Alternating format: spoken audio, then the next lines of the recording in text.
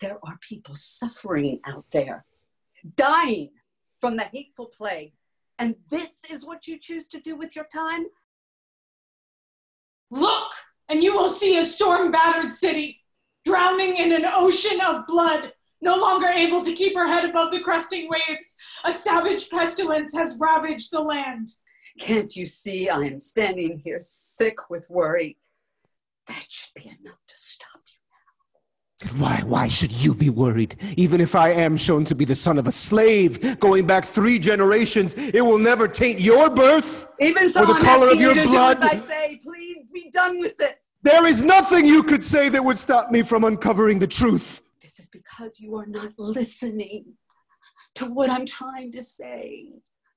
I'm only thinking of you. That much is true, but you know nothing of the truth, since you are blind in your ears, blind in your eyes, blind in your mind. Yeah, how sad. All of these insulting words will soon be spoken about you by your own people. It's all a scam. The play, where do you start? You know, there's so many parallels. Whereas the doctor's getting them in the hospital, I'm going into their homes. And you see a life full. And then you see them as their life is leaving them. It's a blessing to bear witness sometimes, to be there. If nothing else, if I can't save them, at least I'm there to bear witness. But now I appear as an apparition. You know, I'm covered in a mask, and all they see is the eyes. Everything else is covered, and it almost looks like a ghost. And it takes away the humanity of it. I have to keep a distance from these people. And the humanity of touch, of even in the play, at the end, there was one person who was still, Oedipus, why did you do this? I don't want to think of Oedipus as a sympathetic character, but he is. I am stained, polluted, profaned. I am filthy. I am a virus, a deadly infection spreading. I am wretched.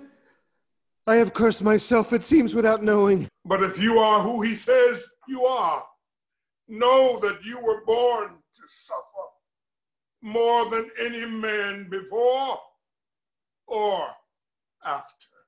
Oh God, it stings, the place where the pins went in. Where did you find the strength to cut yourself off from the light, ripping out your own eyes? What vicious God took hold of you and forced you to do it? Does anyone hear my voice? Or is it lost in the wind? Oh,